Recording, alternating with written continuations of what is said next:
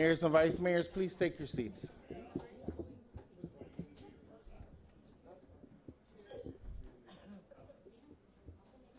Before we go back into the session, I want to recognize our friend from FEMA, Mr. Chris, at the back. If you can't see him, he's taller than the door. Thank you for joining us, sir.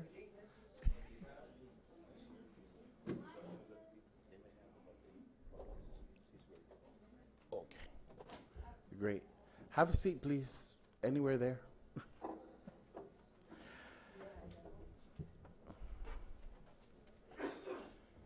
Okay, it is 11:28, and this meeting is called back to order.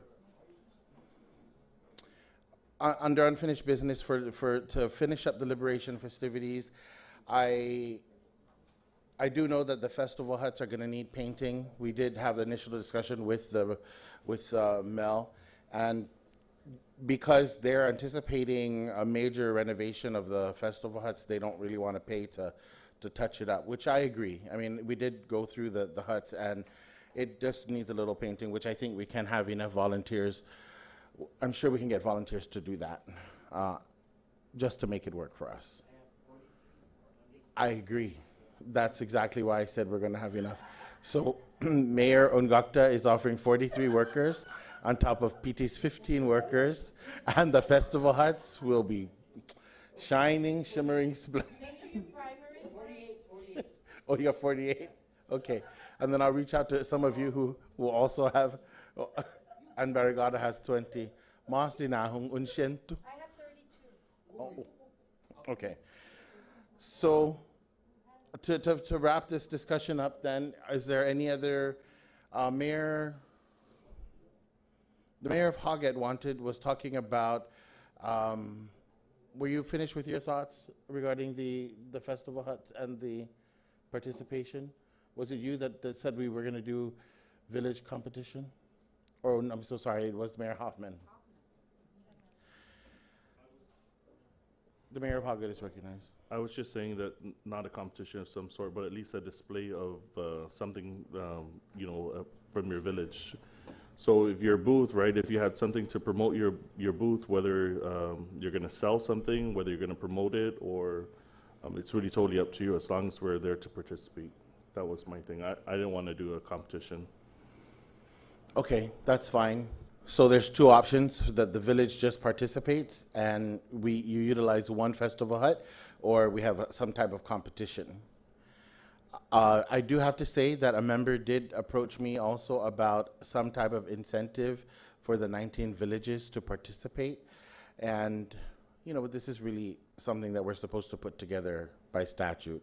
And I think we can do it within reason, right? And so your people will be very proud to come to the festival huts to look for your village and what you have, whether it's a game, whether you're selling food or whatever, or selling something. Of course, a bigger plan for the entire festival huts and the party itself will be discussed, but our participation is really what I'm kind of honing in on. The Vice Mayor of Manila is recognized. Hi, thank you. So I know that last year when we did the float, we had made a logo of every village's like seal on the float for foster care. So I think it's in the care of the office downstairs. So I don't know if you wanted any type of consistency, at least we can use that because everyone has a logo. That's true. We can use that if it's still available. We can give it to every village so that could be part of your front of the hut placement, however you wish to decorate it, right? But at least to use the seal so that it's recognizable. I don't have any objections to that. Are there any other discussion on that? We have the seals, and we also have your flags that are out there that are available for use. Okay, so then that works, right? You have all of that. Is there any consideration of any kind of funding for it? Any kind of? There isn't a lot of money, but do we need to offer a little stipend to the mayors to put together a display of some sort?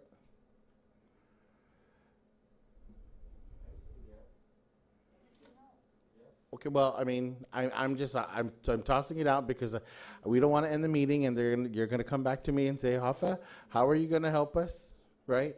So I'm letting you know, we don't have too much resources, but if you want to and you want to consider some kind of contribution to your office for your efforts to the booth, it's a council decision. I'm willing to take or entertain any motions if there are any. Make a motion to have the funding per district that's going to be participating for that event. Do you have an amount? What's the... Deny. You have to appeal that to somebody else. Well, what do we currently have in our statute? What do we...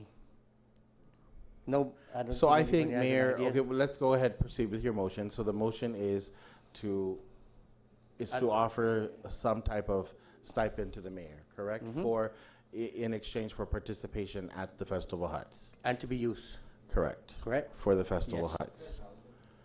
Huts. Is there a second to the motion? The motion is made by the mayor of Manguilao and seconded by the vice mayor of Barrigada. In the discussion, I think we need to decide the amount then. The mayor of Manguilao is recognized. 1,000? 1,000? Yeah. Okay, Realistically, please, if please. we could get at least 500 per district, if there's 1,000 available, the body put it a vote, but I believe 500 should be at least. okay, so the mayor of Suffice. Manguilao is saying minimum 5, possibly 1,000. Is there any Yes. further discussion on this motion? The mayor of Dededo is recognized. I think it should be one flat rate, not guessing, and I agree with the 500.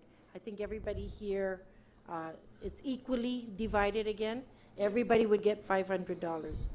I second his motion to that. Thank you. The mayor of Haggard is recognized. So it was that was actually what I was looking at. It's either we're gonna go with either 5 or 1,000. But again, we still have other costs that will come out of the same account, so we need to be cautious of how we're going to, be dispersing money. 500, I think, is reasonable enough for us to, put something together. I But- believe that's good too, because I know that we also upped our own for our monthly, so that should suffice. No, Okay. that's the reason why I was, Oh, it's a I different made- account? Yeah, I was looking at utilizing the Guam Island Fair account, so it Oh. doesn't touch our Okay, revolving account. point taken. But again, that's, it's up to the body to decide. I don't want to touch anybody's body, but okay. Okay, so the motion then, or the discussion on the motion is 500 per village in exchange for a Festival Hut participation, whether it's you are featuring your village, right? Okay, any further discussion then on this motion? So the motion is for $500 per village from the Guam Island Fair account. Any other discussion on the motion? I have just a Correct. recommendation. It is 500. The mayor of Dededo is recognized. I just want to know, let you guys know, if you don't have candidates, please support those villages that do have candidates by buying We're getting there, tickets. Mayor. Thank you. So, your account. Okay, you can keep on going.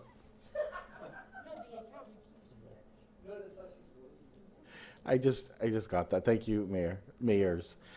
Okay, if there are no objections, then the motion is $500 per village who participates in the Festival Huts. Well, that's all 19 of us, so $9,500 is what we're approving. Any objections? Well, all in favor, please say aye. All who oppose? Motion carries. Thank you. Is there a motion then, while we're approving, because money has to come out of the Guam Island Fair and the revolving fund, is there a motion then to allow us, the committee, to spend money from the Guam Island Fair following the regular procurement process for the 79th Liberation activities? I second. The motion, first, you need to make the motion. I make a motion to utilize those funds for the additional support with the Liberation Memorial. Thank you. The motion to allow us to spend money from the Guam Island Fair is made by the Mayor Manguilao. Is there a second? Seconded by the Mayor of Dededo. Any discussion on this motion? The Mayor Dedido is recognized. Can it not be limited to just one's memorial celebration? Can it be also including the mass and? Yeah, all 79th all- Liberation. All events? Yes. Thank you. Any other discussion on this motion? Okay, all in favor, please say aye. All who oppose? Motion carries. The Liberation, as we were discussing this, KUAM reached out and wants to offer us another opportunity to be superstars. And so that they want to do a 19 village parade on Liberation Day. Virtual, not virtual, it is live. So it'll be live. Is this something that you want to consider? Okay, I'll read the proposal or the format. KUM will produce an exclusive hour-long interactive show simultaneously live streamed to Facebook and simultaneously live broadcast on KUM TV at 6:30 p.m. on Friday, July 21st. The show will be hosted by KUAM personalities and feature all 19 of Guam's villages. Each village mayor's office will have a designated 2-minute spotlight segment exhibiting their gratitude for liberation, demonstrating this year's theme, and showing off what makes them truly unique and great. To commemorate our liberation and resilience against all perils, villages are encouraged to creatively decorate virtual floats, a room, office, wall, building, park, mural, parish, car, tree, monument, street, walker driving tour, etc., to be exhibited during their spotlight segment of 2 minutes. And then it goes on to say that there'll be addresses or messages from the usual dignitaries. That's the proposal from KUM. It will cost everything you need to put together your 2-minute show. And that's all they're asking from us, is to participate. So if they're asking that if we agree to it, that all 19 participate, because it's live, it's going to be on KUAM TV, it's going to be on Facebook. It's a big deal to some people. The Vice Mayor of Mingilao is recognized. Can we suggest perhaps an option of just having them feature the huts that are being decorated, since it's going to represent the village, and maybe even pre-recorded so that it's already all documented and just shown on July 21st? It's a possibility. I don't know if we can I like the idea. I think that's a great idea. However, the pre-recording might be difficult because some of us are not going to be setting up until either the day of or the day before, and I'm sure on the production standpoint, they're going to need it days in advance, right? So I'm not, but I can ask. Any other discussion then on this proposal from KUAM? Now we need to take a vote, right? Because we have to either support it or not support it. Any other discussion then on this? Okay, does anyone want to entertain the KUAM proposal? If you want to entertain it, please raise your hand. Okay, thank you, hold on. Okay, I'll let them know. That's all I have for liberation right now. Is there any other discussion on liberation? Of course, we will announce subsequent meetings to this because of the time, possibly sometime even, if not the end of this week, then next week. Sure, the Mayor of Dedido is recognized. Well, on behalf of Queens, we do have 5 candidates. And like I said earlier, if you haven't bought tickets for or supported our colleagues who do have candidates by taking books from them and selling it in your villages or among friends, please do so, because that funding again supports the events of the Island, Guam Island Fair.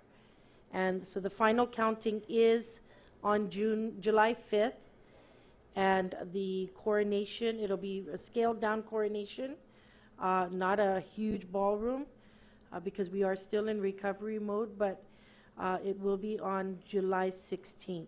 So let's please support our colleagues and the candidates coming from the communities.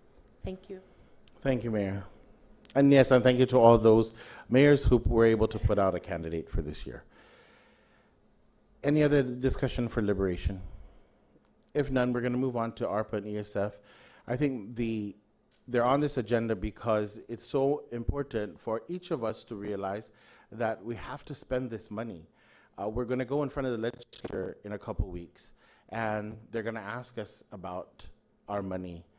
So I'm asking you to consider your end, right? You do your price quotations, you create your requisitions, and do your part and send it in. And if you're doing it already and you're still not spending the money for some reason, someone needs to know, whether it's Angel or myself. But I really feel like we can't lose this opportunity to use this money. And for whatever it is you need to get done, I know we are all exhausted. We really are. But we have to press on, and we have to figure out how we can spend this money the way we planned to spend it, right? We don't want to recklessly spend this because we all had a plan for this money. So it really does behoove you to figure it out on the requisition standpoint so that you can blame somebody else, right? If you get your job done and your paperwork is incomplete, then it's not going to be your problem, and that we can hopefully just help you justify, or help all of us justify the reason for not expending that money on time. But if we sit on it, it's going to be a disaster for us. So you have ESF. Those of us that have ESF, that's the same thing. If you haven't spent your money, you need to go back to your plan and spend it based on your plan. If you need to change your plan, you just need to send a simple email message and request to change the plan. But think about it now, and we just have to execute now.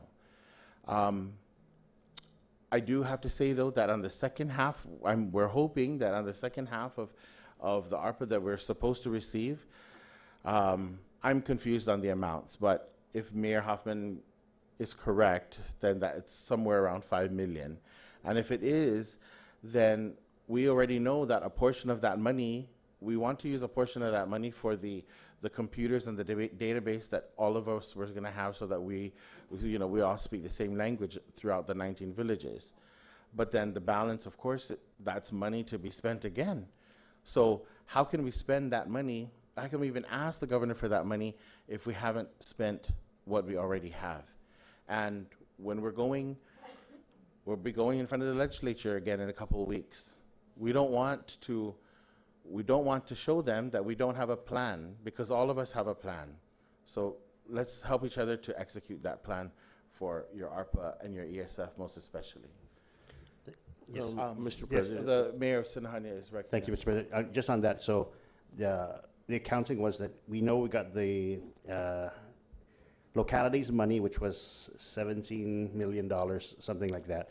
They did give the first half. When they did the gas tax, this is why it's 5 million. When they did the gas tax reduction, remember that everyone took the gas tax reduction so everyone can benefit from it. It shortfalled our accounting, which was $2-point-something million, which would have covered the cost of our community maintenance workers.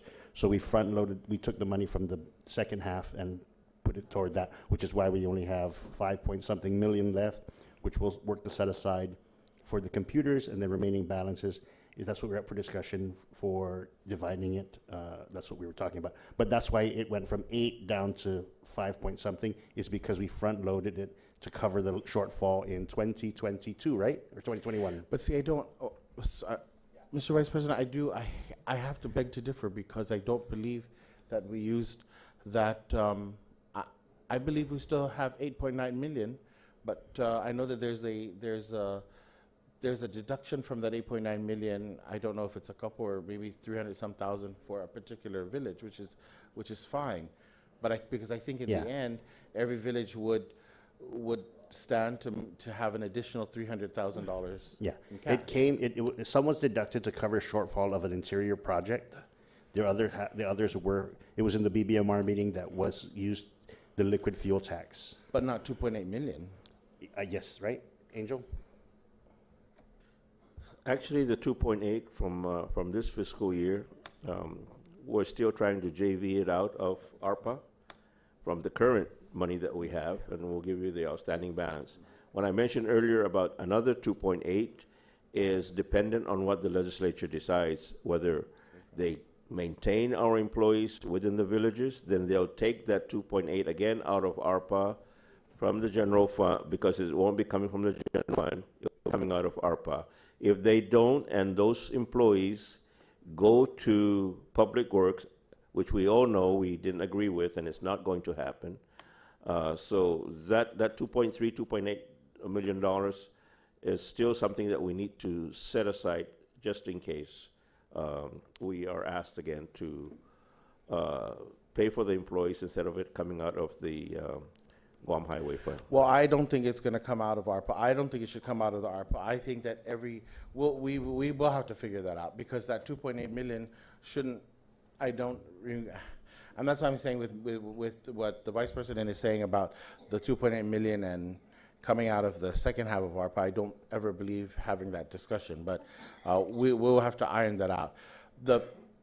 The point I'm making is you have to spend the money, because we can't ask for more without you spending the money. And even if only one village is spending and the 18 isn't, there's still a problem. So we have to help each other. We do know that we use a lot of the same vendors, because those are the ones that exist. But we really just have to figure out how you're going to take a look at your plan and spend your money. The Vice Mayor of Manila is recognized. Thank you. So I know there was a hold during the typhoon about or submitting ESF like invoices or any type of transactions. When do you recommend we can start processing again with our projects? The ESF was just approved yesterday again for the transferring all of the iLearn money that was granted to the 10 villages. Now that's been taken away from that program and given to whatever it is that you need in your village that you asked for that's underfunded. You can use that $60,000 now. So you can start right away. From my talks with Stephanie, it could be extended past September 30 to December. So they're still waiting for approval of that.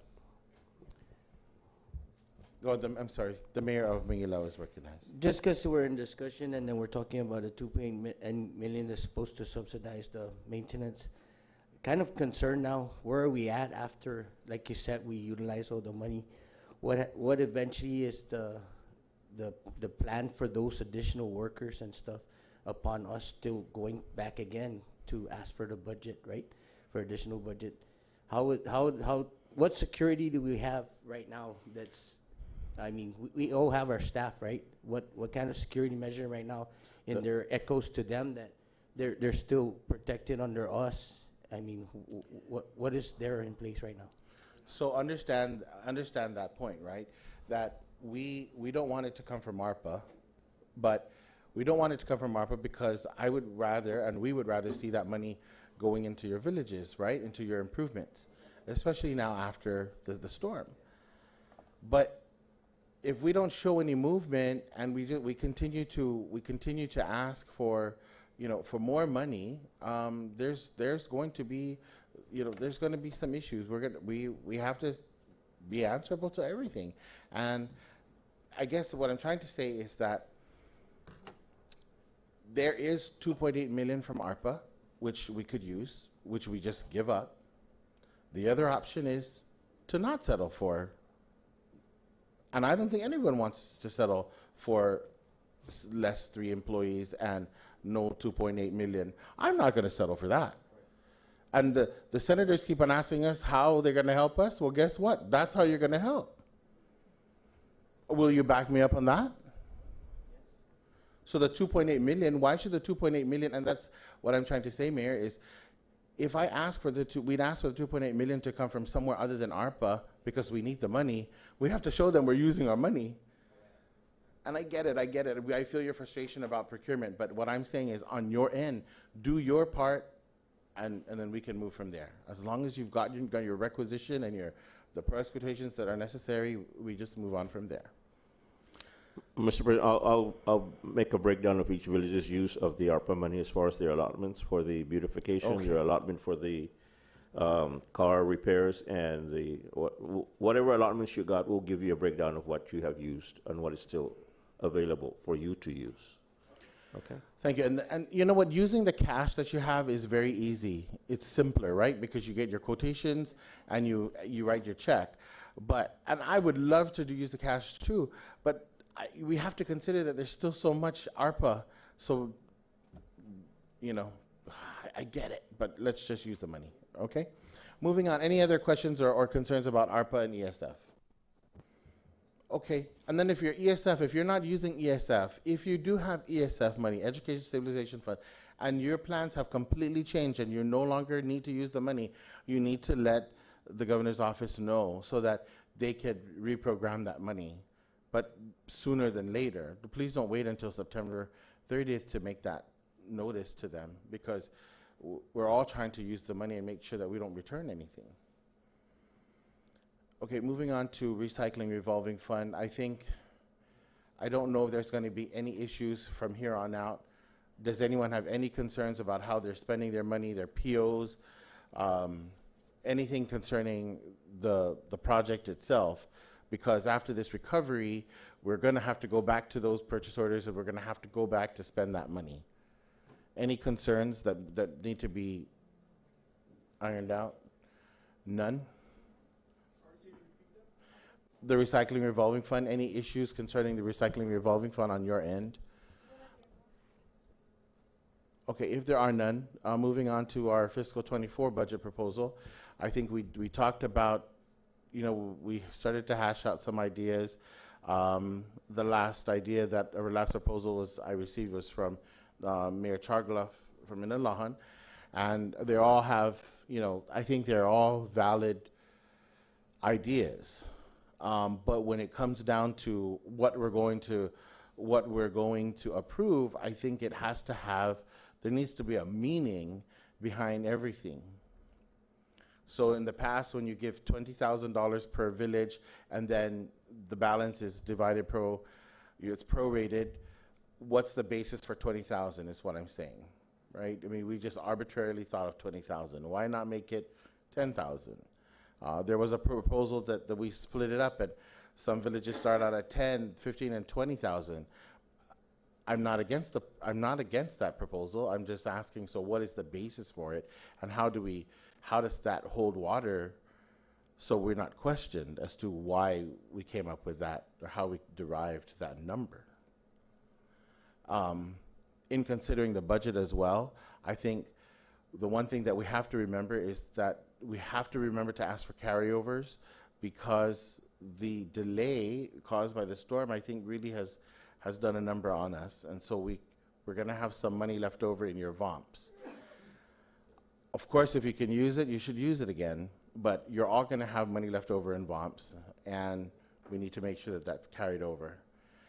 I want to push for the no cap on the recycling revolving fund. I've always asked for the no cap, even, I mean, $100,000 is not going to cut it for some of the, you know, for the larger villages, right? So I'm just asking for no cap, and we continue the reporting requirements like we have done. So that's my thing. The only other official thing that I think I need to let you know, Angel, is the closeout on the last 2 fiscal years. I think I do want to know why we haven't closed out the last 2 fiscal years. If you were tuning in, we went to the legislature, and here we are asking for all these things, and then EPA says, well, how can we give that to you when you didn't even close out the last 2 fiscal years? So, I don't know, Angel. I mean, what I would like to see with that is closed out. And if there's a mayor that needs to be called out for it, I'm sorry, colleagues, but 2 fiscal years you cannot close out. That's unacceptable, and it's just unacceptable. So I don't know, Angel, if you can shed some light on those 2 fiscal years, please. Mr. President, yes, on the fiscal year 21 for the RRF, actually all invoices have been paid. The only thing that EPA doesn't consider it closed out is because the amount left over has not been deobligated, even though we haven't used any of it. We can't use any of it because that work request has already expired. For FY22, we do have 2 villages that have not completed all their work, and the reason why it's taking longer for FY22 is because DOA put another requirement in this time around that every purchase order needs an acknowledgement from the vendor that they are no longer going to submit any invoices towards that purchase order. So just imagine there's over 1,000 purchase orders put out for the RRF. We need to get back 1,000 certifications that the vendor no longer needs to, or no longer is expected to submit an invoice. But we have 2 outstanding villages that we know from the vendor that they have not received payment because their invoices have not been submitted to us. So that's the hold up there. But as far as anything being expended from FY22 as well, that purchase order that was given out to, that work request given out to us is also expired, so we can't use any of that. We're looking at de-obligating over $200,000 from FY22 that was not used simply because some mayors didn't finish their purchase orders that was given to them. But that's the hold up. As far as getting the figures and getting the amounts, those are already all set. It's just a matter of getting DOA to de-obligate the amount. But we have asked EPA on their own to go ahead and de-obligate the amount on their side because we are no longer able to utilize those funds anyway. So that's the hold up on that closeout. Okay. If you want the villages, I can give you the villages. Well, I just feel like that's, that's still not, I don't know, again, like there has to be a better way to deal with those vendors that are not submitting those, their letters to close out. I mean, that's fiscal 21 and 22. So that's, what I'm saying is if we don't do our work, why are we going to ask for more, right? And that's what I'm seeing a lot of. And I don't want our efforts to be futile. I want to be able to go to the legislature and get what we need, but we have to prove that we're doing our end, right? The mayor of Dededo is recognized. I have a question on the recycling revolving for this fiscal year, and I think we deal with this every year, is the only tire disposal site is Mr. Rubbishman, Guahan Waste, and their machine, they won't take it unless their machines are up, and they schedule us by village, 2 villages a day. Our problem is, since last year, and then we didn't finish all of our money last year because their machine was down most of the time than up, down more time than up, and we're seeing that same problem this fiscal year with those purchase orders. I did ask Sabrina, who brought me a permit for Greenway site last week, about another vendor. She is going to talk to Guahan Waste, Bob Perron, and find out if he's not going to get it done, if he can't do it, because that holds out all of us up, right? We can't close that out for sure this year if we're not going to have a vendor for that. I didn't realize that tires were part of this typhoon disaster, but boy, Mayor June, I feel for you, because you have more tires there than they have Commercial Tire and Goodyear put together. But the disposal of tires, and this happened 22 years ago. The tires were the last ones to be taken care of because the companies that are authorized to take it, are permitted to take it, cannot. And then 7 years ago, we had dengue because of the water in the tires. So what I'm telling the people, if you have tires in your yard, get your drill out and drill holes in them. But tires is going to always be a problem, and because we have purchase orders for it, I don't know how we can address it with the recycling revolving fund. Thank you.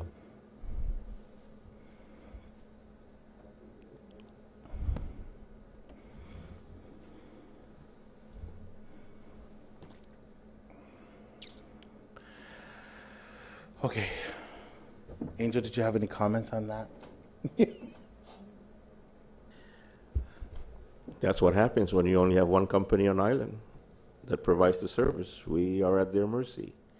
And even now, I mean, even Mr. Chris Beckett could tell you, they stopped taking tires over at Teason because they don't think that those are typhoon related and they're not reimbursable. People are just bringing it because they're clearing out their yards and their lots because they have an opportunity to do so. But there's another company we understand that is applying for an EPA permit to do tire shredding and handling tires, but their problem is they need to be connected to sewer, and it's going to cost an arm and a leg just to connect to sewer. So they're changing their mind about even putting a company up there at the back road. But on the back road, yes. But you know, that doesn't get us. That's neither here nor there. We're still stuck with dealing with this one company, like the mayor says, open when they want to open and close when they want to close, and when their machines aren't working, they, even if you're already there, if you're tired, they tell you, no, sorry, take it back. And so I don't have much to say, and I'm sure EPA also doesn't have much to say, except we need some other investor to come on this island and decide if the tire business can be a money-making venture. But I think it's not a money-making venture. That's why there's nobody else interested in it. I mean, even Mr. Perron is saying if he could find a buyer for his company, he'd be more than right away be able to want to sell it. So yes, we're stuck with that tire problem, and I know you have POs on that, and those are probably some of the funds that we're going to have to, again, at the end of this fiscal year, return back because we didn't use it.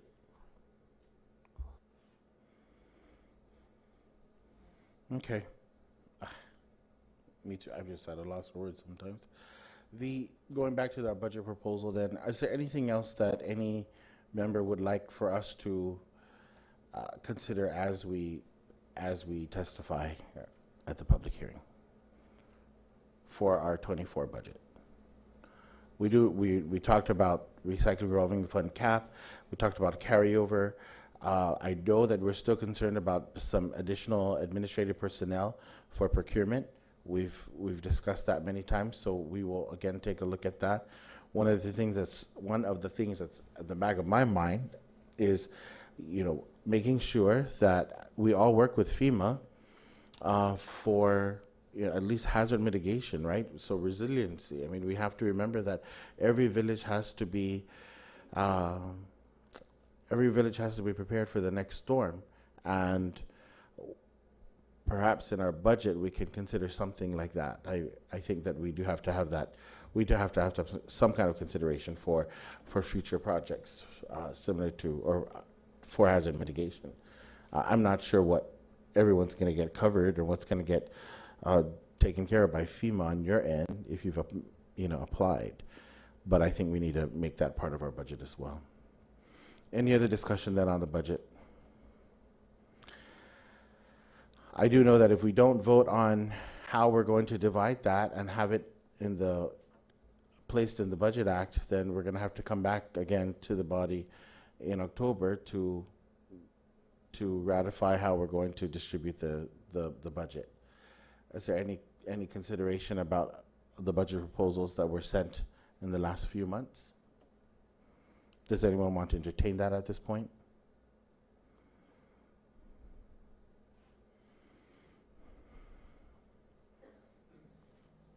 Okay, we'll move on then to new business.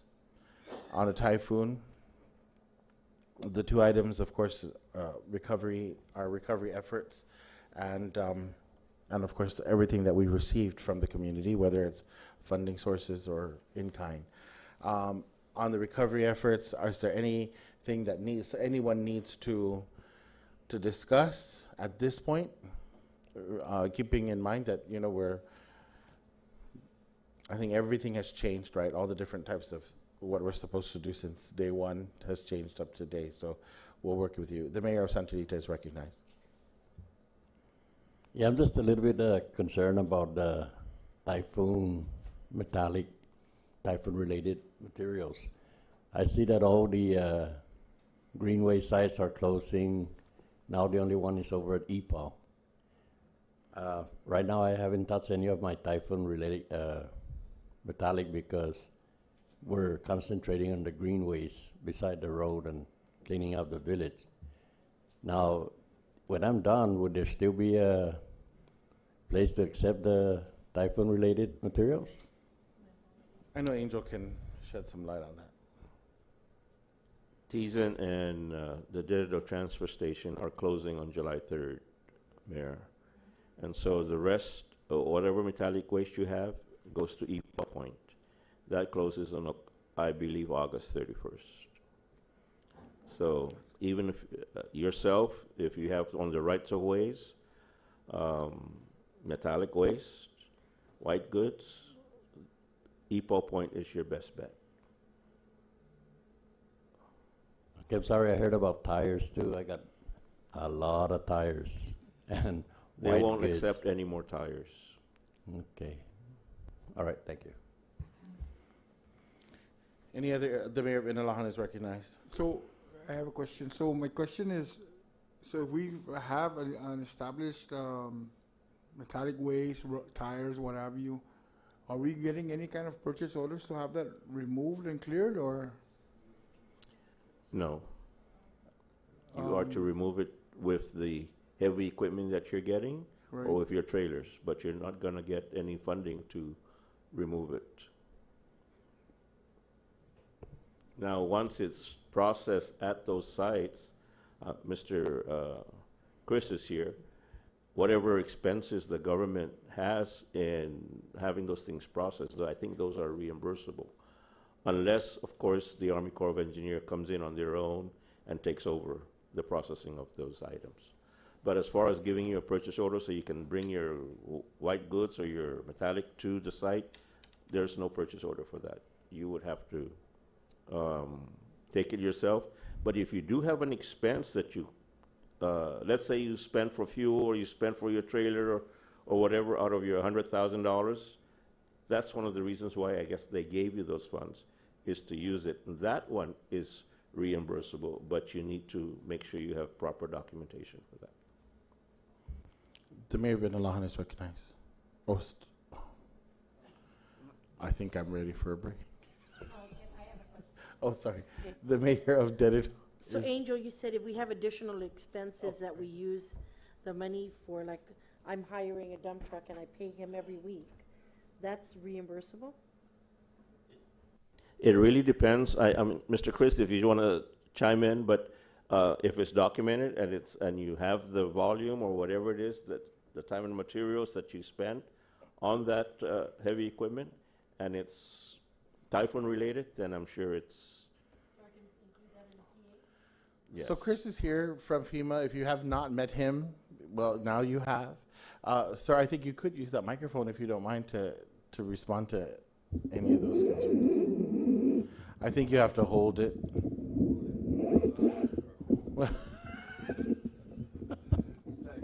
Sure. Good morning, everyone. I think I've had the opportunity to meet most of you. For those of you who have not met with me, I promise you we will be out to see you. My name is Chris Baggett. I'm the Deputy Infrastructure Branch Director for this disaster, which means we're the public assistance guys, okay? And I actually was asked to be here today to specifically speak to this situation and time and materials contracts versus force account labor.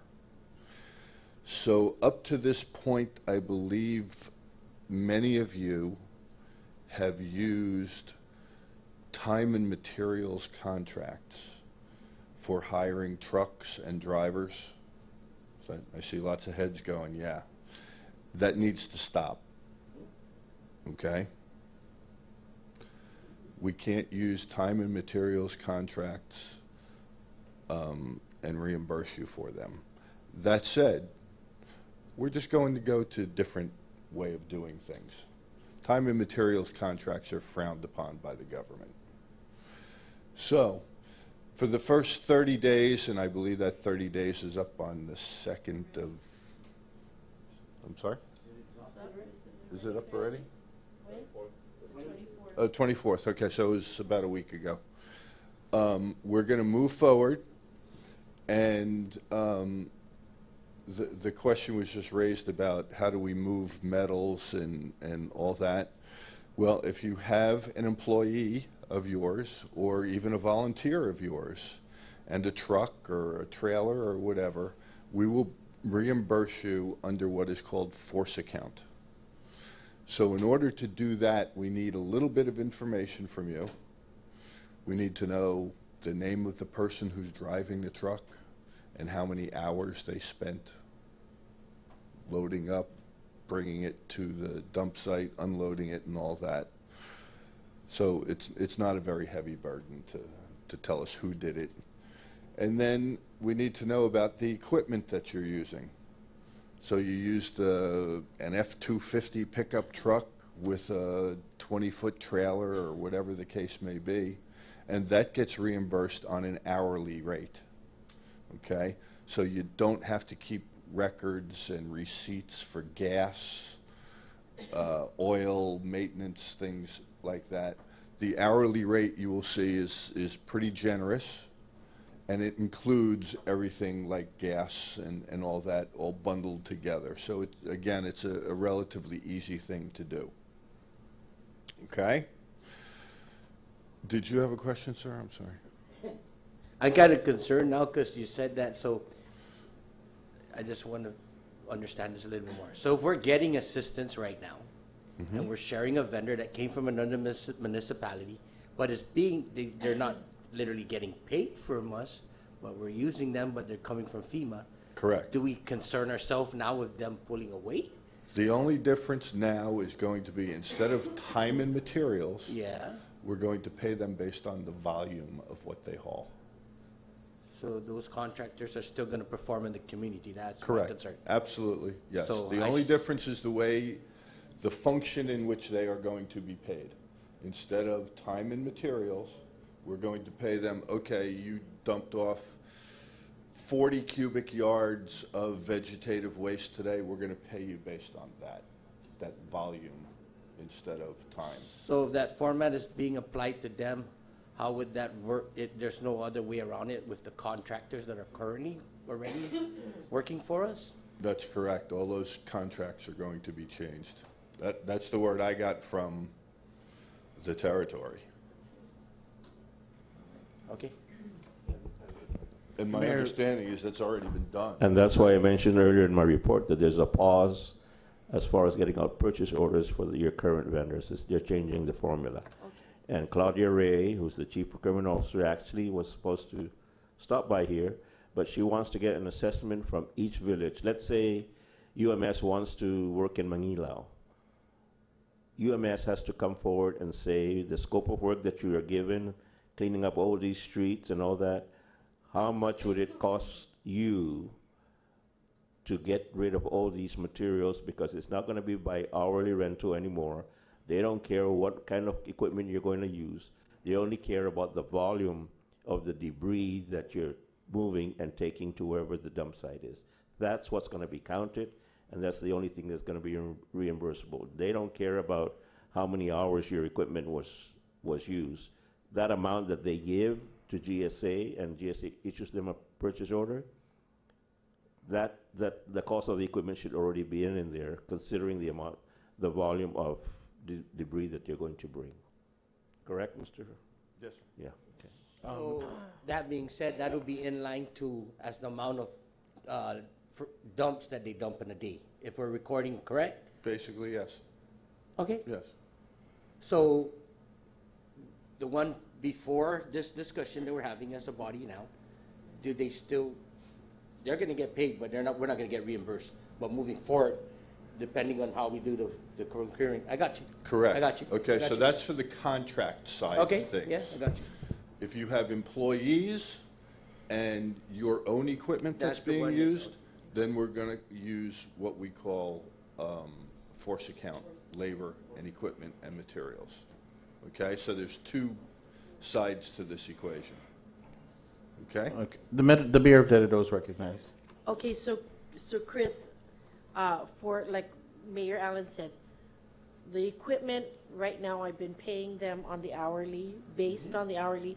So what I'm gonna do is convert that, because we know how many loads we've done, how many cubic feet or yards we've done, and how many times we've taken it to the disposal site. Correct. All green waste. I'm gonna convert that hour. Yeah. So everything that you've done for time and materials, Yeah, you don't have to. No, we're not gonna anything. So up to the 24th. Just of until this the month, it's time and materials. okay. Going forward from the 25th. Okay, from the on, 25th on, Yes, it's going to be the so volume. anything from the 24th before, prior, is time No and, change. no change. No change. Okay, and then from the 25th to Forward, whatever, it's gonna when, be yeah, cubic yards. cubic yards. Yeah. And so this, and then you mentioned staff, where the force account. I had my backhoe working from day one. So the backhoe, the hours that we use the backhoe, is it also, we including chainsaws or no? Yep.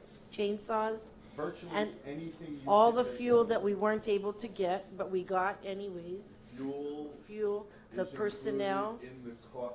So when we give you, you're gonna tell I'm us. sorry, could you use what the ki- microphone if you? I'm sorry. Thanks. You're gonna tell us what kind of backhoe you used. Okay, Give us the model number. We Yeah. look it up and we say, okay, you're gonna get, I'm making this up off the top of my Yes. head, but $32 an hour, okay. okay?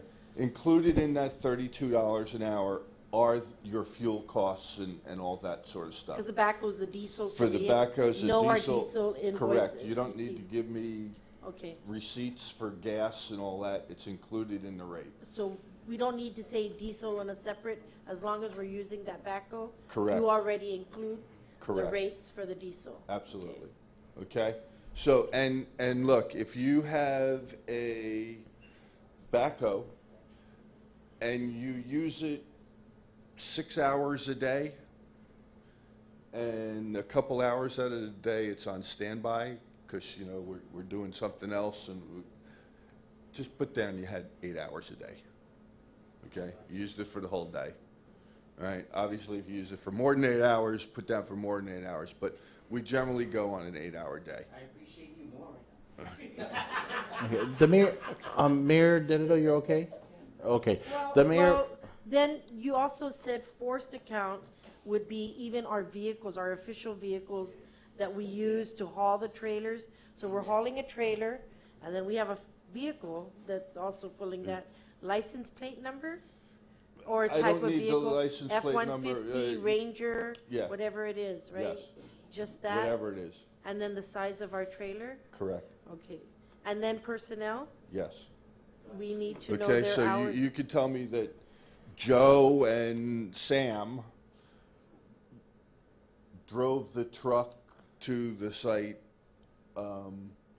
on Monday, Tuesday, Wednesday, Thursday, you know, whatever the dates were and things like that. Uh-huh. And then we will ask you for your payroll records Okay. to say, how much did you pay Sam and Joe? Okay, so we have Okay. that when we submitted our timesheets, because we have the task performed Yep, and the streets that they were working on. yep, So that would justify, just attach that to exactly. the, okay, thank you. And your payroll records will include things like fringe benefits too, not just the hourly rate, but your social security and all that other stuff that goes along with it. okay, the mayor of Chalampago Ward is recognized. Yeah, thanks, Mr. President. I guess, the question I have is that the heavy equipment that I've been utilizing to remove debris in the village has been purchase orders under Homeland Security. Is Homeland Security going to now do these modifications? Or, I mean, how does that work? Yes. I haven't effectuated any purchase orders or any agreements with these vendors. They've just been assigned to Audit Chalampago to do the work that they've been doing since we started removing debris. So how will that change the relationship between the vendors assigned to me under Civil Defense's POs and what we're doing moving forward as of the 25th? I think Angel can respond. So basically, it's that you will continue to use the vendors that were assigned to you until the PO runs out, and only Civil Defense can let you know when the PO runs out, or the vendor themselves. Is that what you're asking? And Mayor, I mean, I guess, I mean, because I was under the impression that because it's FEMA's PO, I mean, Civil Defense's PO, that they were the ones who were going to process the request for reimbursements because they're the ones who are paying it. Or are we going to be doing that for them? No, you wouldn't on do behalf that. of the POs? You wouldn't do that. It would be them. Correct. It would be them. And my understanding is that they have already converted these from the time and materials to the volume contracts. Okay, Okay. okay. Chris, I do have a yeah, question. so for me, it's nothing's changed. Correct. As far as getting your stuff picked up, but no, there should be no difference. Okay, that's all I have. Thank you. Thank you. Chris, I have a question about volunteer hours. So some of us have, volunteers at the office since the beginning of the storm. Are we able to use those hours as well for any kind? Absolutely. And So- how? And what do you expect? Is it the same as just a name and the hours worked? And Correct. okay. So let me address volunteer hours, or as we refer to them, donated resources. Okay? So donated resources, if you have members of your community or other volunteer agencies, whether it's Red Cross or whoever, the Southern Baptists came in, whatever. Those donated resources, even though they came from an outside source, you are the beneficiary of those donations, so you can use them to your advantage. Okay, how do we do that? Well, let's say you have $100,000 in costs for your debris. As you know, I think FEMA is going to reimburse you at a 75% rate. So you're on the hook, in effect, for $25,000, right? You can use those donated resources to offset your percentage of your costs. So if we had 10 volunteers come in and they did debris cleanup, what we will do is we'll figure out some equitable rate of, I don't know if it's $15 an hour, $20 an hour for their labor. Okay? So they worked in your area for 15 days, 10 hours a day, at 20 hours, or at $20 an hour. That's what, $30,000? Okay. We're not going to give you all 30,000, but we will give you up to the total amount of your cost share. So if your cost share is $25,000, we will give you up to that $25,000. So you will owe nothing out of your own pocket. Okay. If you go over that, we're not going to give you the extra cash to have a barbecue. Okay. So donated resources can be a very valuable thing to you. So please keep track of them, again, for labor hours and stuff. And all you need to do is put Joe worked Monday, Tuesday, Wednesday from this time to that time, and we'll sit down with you and figure out what an equitable hourly rate of pay is for their labor. Okay? Thank you. Any other questions for Chris at the moment? None? Okay. We'll continue our, thank you, Chris. We'll continue our discussion, but please don't leave. Please don't leave. Yeah, we're gonna bribe you with lunch so that you could do our PW. Thank you, Chris. Okay, going back to the typhoon discussion. Order, please. The mayor of Dededo is recognized. So, I was visited by an organization right after the typhoon. They gave me a card. They say they do these things all the time for different groups. And I know you were also visited by an organization, and Angel was visited by an organization. Can we do this? Is this something that, with the PAs and stuff, is this something that we can do on our own individually and get it right? Or is it something that we would want to contract somewhere?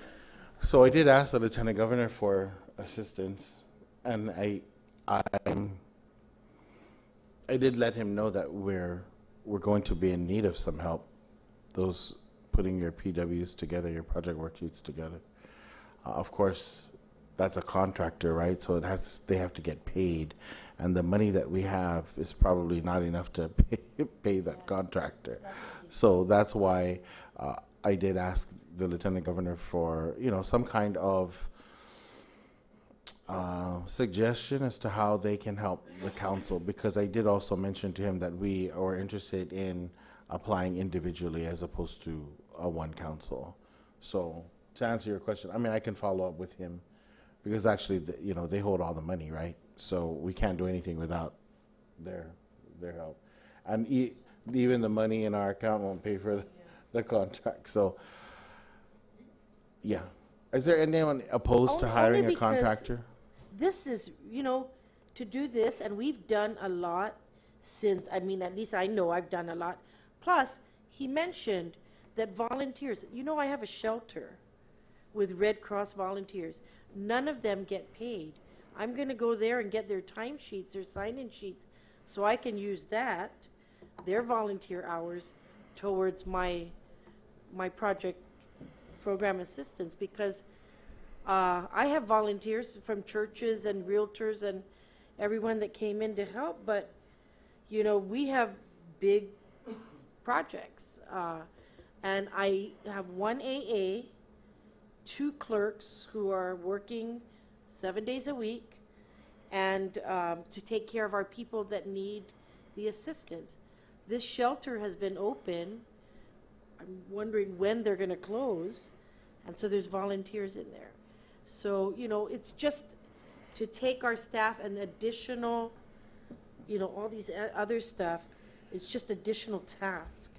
Well, I'll follow up, Mayor, after this, and hopefully it'll be some good news for all of us. Chris, are you IAPA? Oh, PA, okay.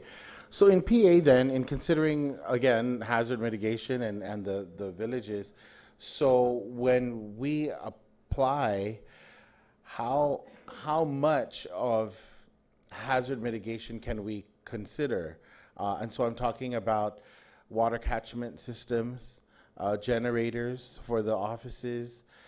If the office is in a flood zone, is there any contingency for flood mitigation for the office?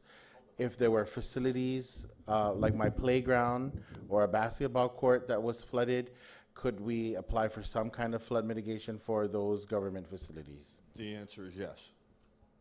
Oh, what do Okay, you see? so I'm not the mitigation expert. But you'll Have find them one. here, and we certainly will have them come out to you. So we are really now just getting into the full-blown public assistance process, because up to this point we've been in response mode.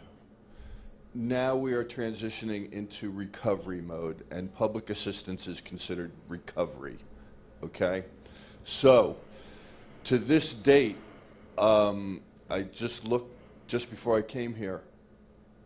The largest number of applicants that Guam has ever had for a disaster was 40.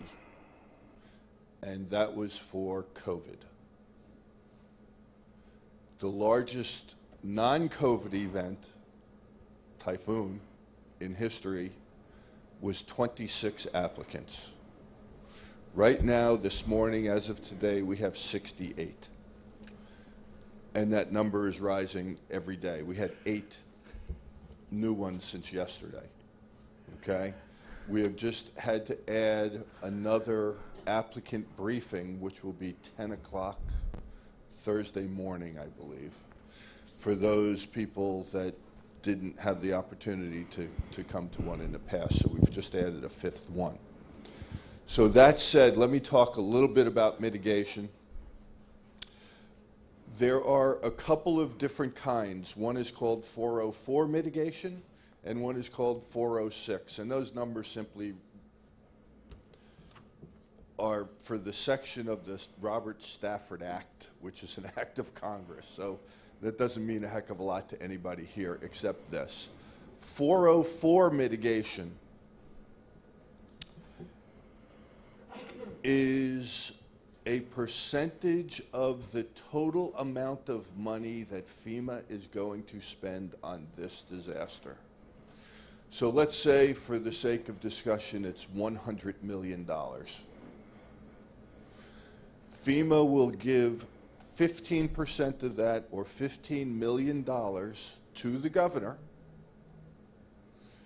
and she can use those funds at her discretion. They don't even have to be for disaster-related damages or anything. She literally can use them for anything that she wants to make the island more resilient. Okay? The other kind of mitigation, 406 mitigation, is for damages that are a direct result of the storm. Okay? So if you had a community center, and the community center had its roof blown off, and you've got $500,000 worth of damage to the building, how does that mitigation work? Well, you come to us and say, well, Chris, look, you know, we could put a new roof on it, but I'd like the roof to be better this time, because next hurricane or typhoon, excuse me, I don't want to go through this again, and I don't want the roof to blow off again. So what do we do? How do we make this better and more resilient? So there are a couple of different rules. The first one is the 15% rule. If what you would like to do is less than 15% of the repair cost, which is $500,000, right?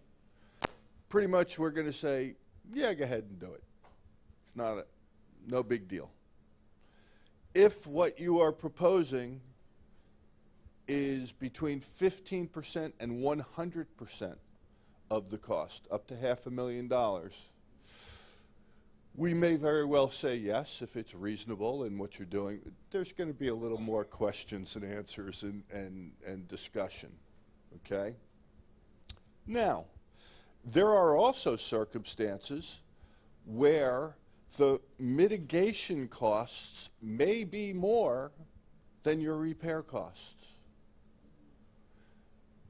And that is also possible to do too. When would that occur?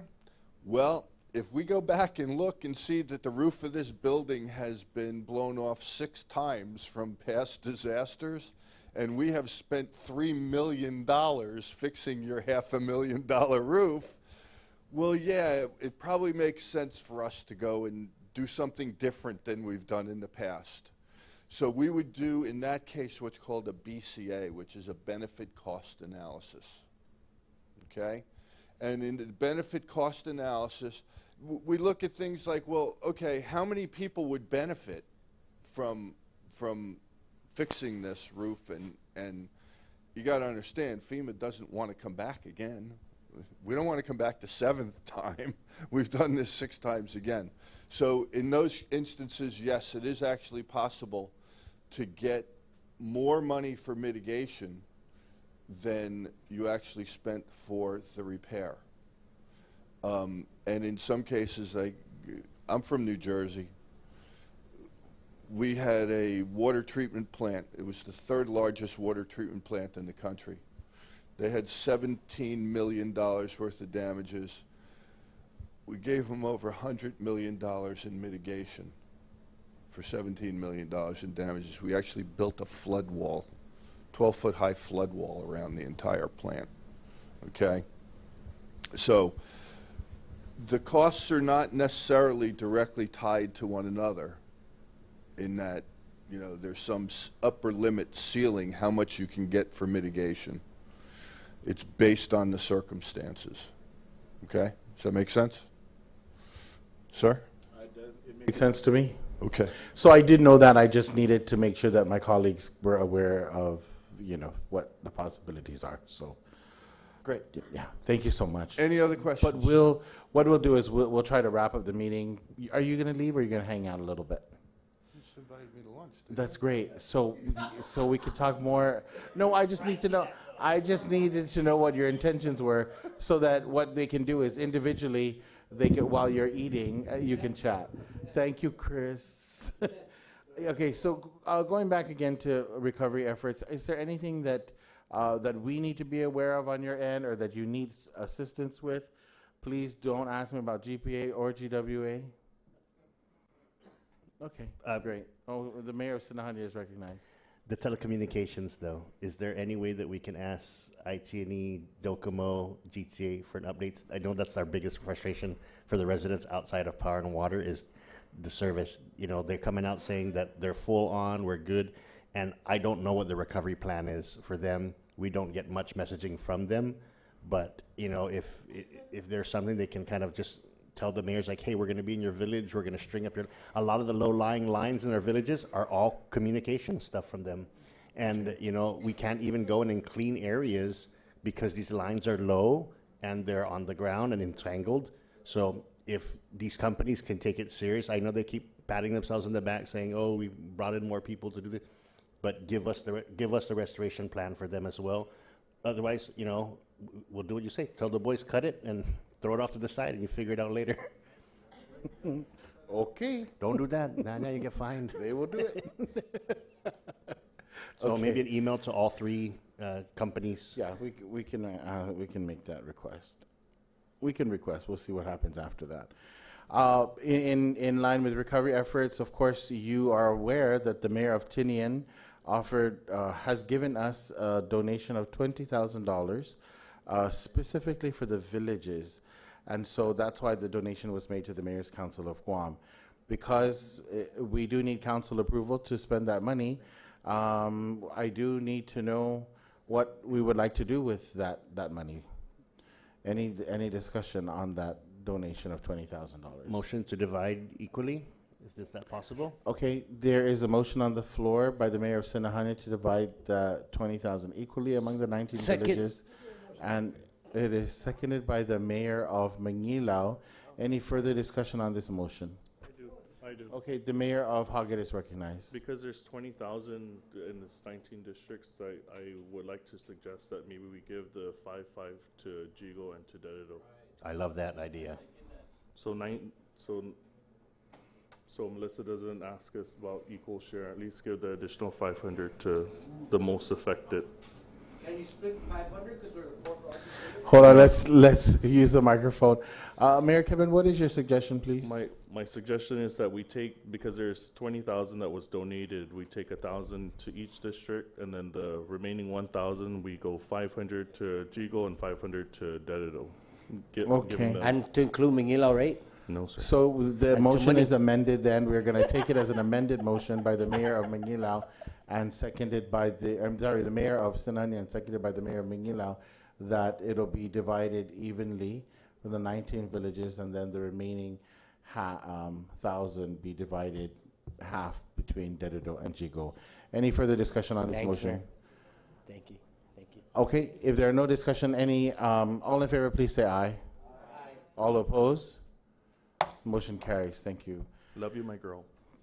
Any other? Thank you, my boy. So on the recovery efforts, any other reports? I won't ask about your sign again. Oh, the Mayor of Dededo is recognized. Oh, no, okay. Of course, I put expenditures and reimbursement. We talked about day in and day out. We talk about making sure you keep your records. Please make sure that you do keep your records because, especially if you're applying for reimbursement. Any questions regarding expenditures or reimbursement during recovery? Okay, if there are none, I do want to officially thank, I mean, I know we will do something for them. The many people that have come out to support the Mayor's Council of Guam specifically. And most specifically, I want to recognize GTA, the Mayor of Tinian, the Mayor of Saipan, and the Commission of Corrections, Anthony Torres. I do want to make special mention about Mr. Mark Baldiga, who did offer us the show last night. I hope that you all enjoyed the show. It was his expression of thanks for the work that we do with our communities. And of course, APL and Matson for shipping the CNMI donations to Guam. JJ Ambrose also for a donation, purchase of food for our volunteers. KFC, Weston, and of course the Bank of Guam, through the village mayor's offices, gave out some bags last week. And so they did work with a few of us in making sure that that was taken care of. Any other concerns or issues regarding the typhoon or the recovery efforts? The Mayor of Hoggett is recognized. No, just kidding. Okay. If there are none, we'll move to announcements. Don't forget your quarterly reports. Make sure that you're on time. That's another thing we talk to the senators about, our quarterly reports, our financial reports. Most of us, I think, are doing a good job with reporting and posting. So please make sure that we do that, especially before that deadline, because again, we will be in front of the legislature very shortly. Any other announcements? I do. Okay, the Mayor of Hoggett is recognized. We'll have 2 visiting vice mayors from our sister city, one from Sablan, Vice Mayor Baldo, and then the Vice Mayor Roderick from La Trinidad, visiting on Friday to Monday. They were supposed to be here for the Mango Festival, but because we pushed it back, they were not able to change their flight, so they will be here. That's the sister municipality of Tumuning and Deredo for La Trinidad, and then Sablan for Hoggett. Do you have mango for Thank the you. mango festival? Puree. Cost. Any other announcements? If there are no other Yes. announcements? Yes. Oh, Angel. As you know, your good friend and my good friend's funeral is tomorrow, Mr. Frank Aquino. And I had mentioned this to the president, whether would be willing as a council to approve from our dues at least an amount to purchase a wreath for Mr. Aquino's Yes, funeral. I make a motion to, Okay, hold on. Go ahead. The Mayor of Manila. Manila is recognized. I make a motion to use our dues to purchase a roof for the, wreath for the memorial. Yeah, a roof for all the homes and the wreath for Mr. Frank Aquino soon. I second the second. motion. And can Fair it be a very big wreath? Because he's a big man with a big heart. Yes, big Okay, heart. so seconded by the Mayor of Deredo. The discussion on the motion, Mayor of Deredo. Did you have Yes, any? discussion is, Frank, I think really Frank deserved a state funeral, and I said this in our chat. He's helped, us mayors, GPA has a rule of emailing our request and stuff to GPA. But even if you email it or send it to their customer service, if you WhatsApp it to Frank, it's done that night. Okay? This recovery, even the guys at GPA today are saying, we told them we have no direct connection. I saw when Vice Mayor, there was something where Vice Mayor Gigo said, we can't tell you what's going on with GPA in this recovery because our connection is gone. So, I still today think, and his funeral's tomorrow, he deserves a state funeral.